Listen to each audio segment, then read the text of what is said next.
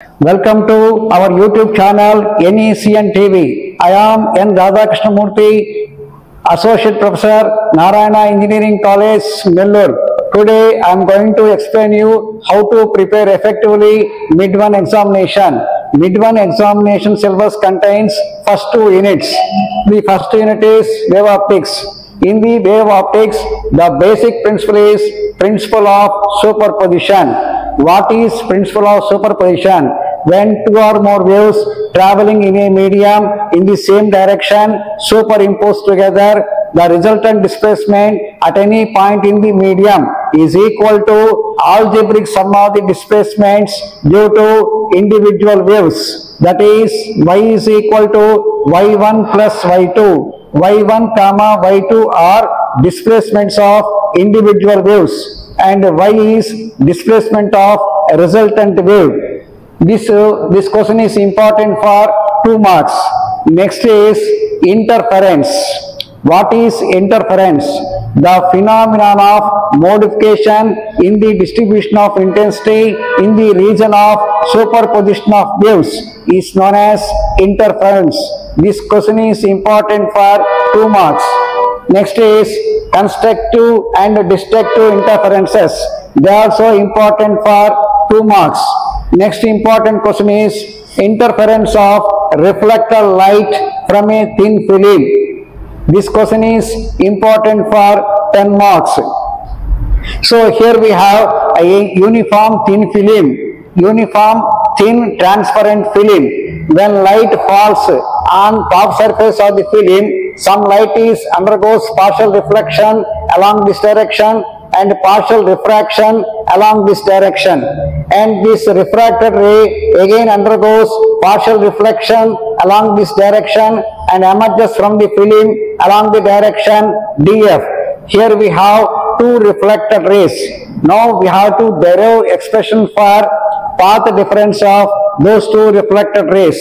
If that path difference is 2 mu t cos r minus lambda by 2. So, if that path difference is equal to n lambda, what happens? Constructive interference takes place between reflected rays and we get maximum reflection from the thin film.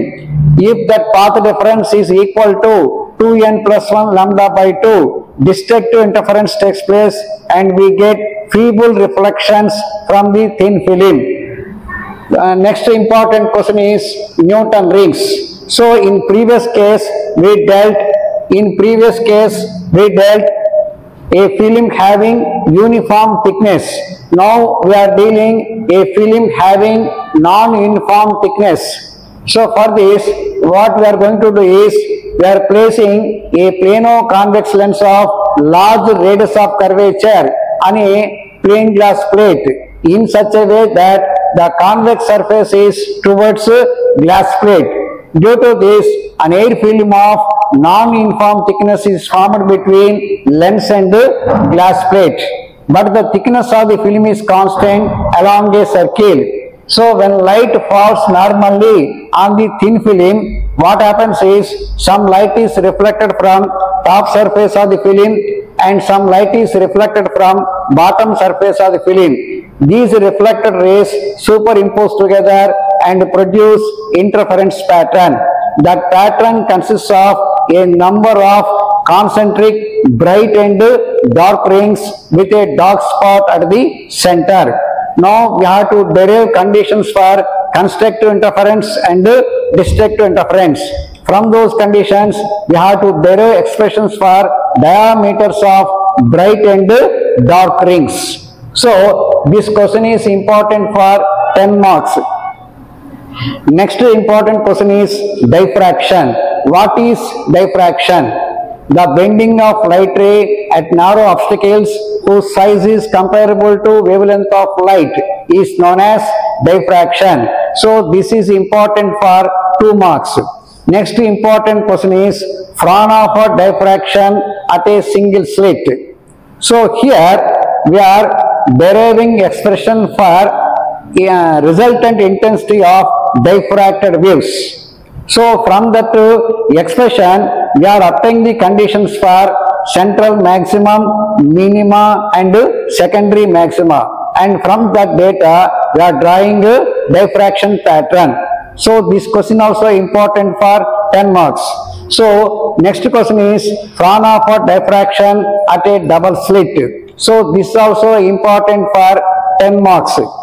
So next question is phenomena for diffraction at a grating. So what is grating? Grating consists of multiple slits.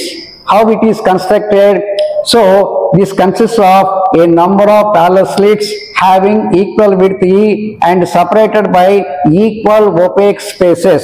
This is constructed by ruling a large number of parallel lines on a thin transparent material like a glass using a fine diamond point.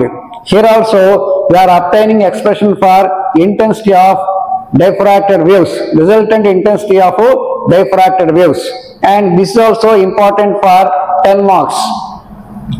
So, okay, next important topic is polarization.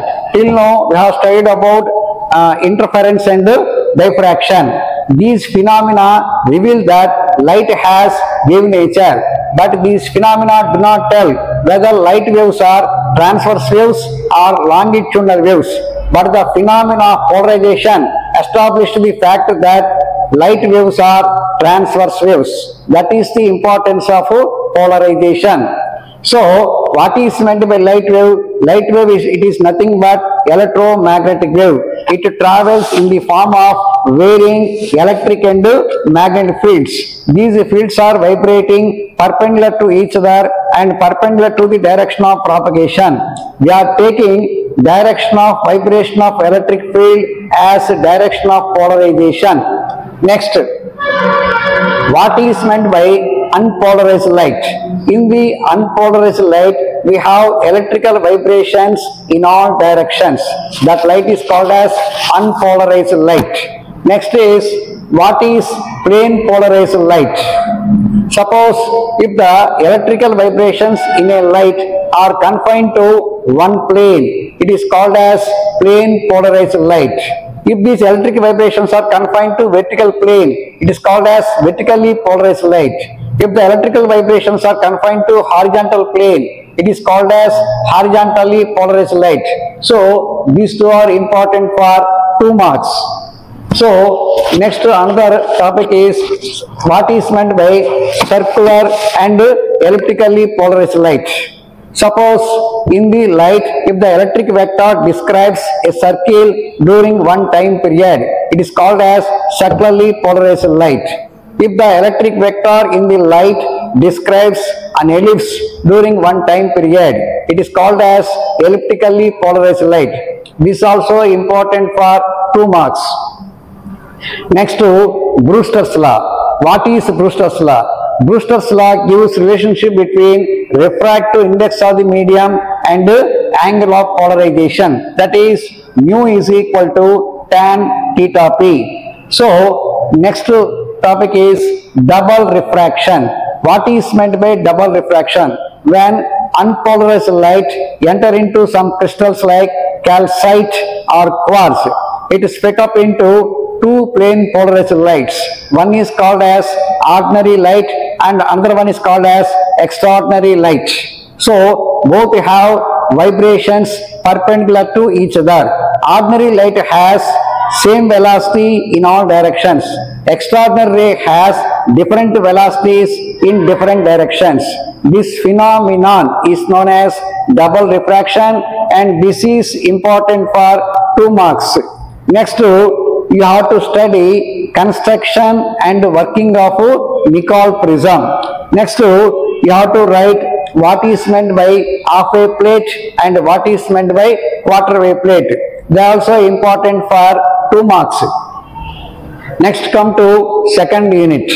What is second unit? Crystal structures and X-ray diffraction. Okay, actually solids are 2 types, amorphous solids and crystalline solids. What is meant by amorphous solids? Amorphous solids do not have regular periodic arrangement of atoms, but they have the arrangement of atoms, but their properties vary with direction. That's why they are called as anisotropic substances. So in this chapter, we are studying more about crystalline solids. So in the crystalline solids, the basic point is space lattice. What is meant by space lattice? So in the crystal we have so many atoms. If we represent position of each atom in three-dimensional space by a dots, we get an infinite array of points. That is called as space lattice. In the space lattice, each point has identical environment. So what is space lattice? It is infinite array of points in three-dimensional space in which each point has identical environment. Next, you have to study about basis, unit cell and lattice parameters. Each question is important for 2 marks. All are includes equal to 8 marks. Next is crystal systems and Bravais lattices. This question also important for 10 marks.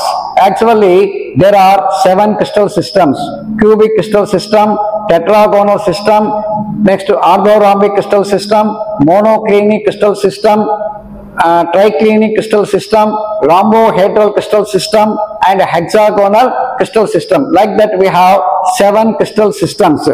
Tarvata, what is Bravais lattices? Bravais found that there are 14 different types of space lattices. They are called as Bravais lattices. Basically, there are 4 space lattices. One is primitive space lattice represented by the symbol P, body center space lattice represented by the symbol I, face center space lattice represented by the symbol F, and base center space lattice and represented by the symbol C. Like that we have 4 basic space lattices. These 4 basic lattices in 7 crystal systems appear as 14 space lattices. They are called as Bravais lattices. Okay, next to this question also important for 10 marks. Next to you have to study about cubic crystal structures. Cubic crystal structures means simple cubic structures, body center cubic structures and face center cubic structures. So in each structure you have to write atomic, what is meant by atomic radius, next to number of atoms per unit cell, coordination number and packing fraction, and finally you have to show that FCC has highest packing fraction than simple cubic and body center cubic structures. Okay, so next question is Miller indices and expression for interplanar distance. In the crystal we have different sets of parallel planes having different orientations. How to represent these sets of parallel planes?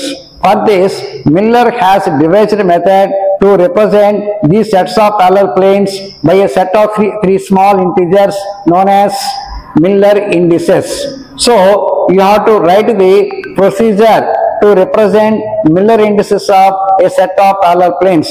Next, you have to derive expression for interplanar distance. That expression is D is equal to A by root of H square plus K square plus L square. This question also very important for 10 marks. Next is Bragg's law. What is Bragg's law? Bragg's law is 2D sin theta is equal to n lambda. You have to derive that expression and this is important for 6 marks. Next to X-ray powder diffraction method. So this question is important for 10 marks. So here you have to describe experimental arrangement for X-ray powder diffraction method and you have to explain how to determine structure of a given powder sample. Next question is Lave method. So by using this method also we can determine structure of the crystals and this also important for 10 marks. With this I am concluding my class and thank you to all. Please subscribe our YouTube channel NECN TV. Thank you to all.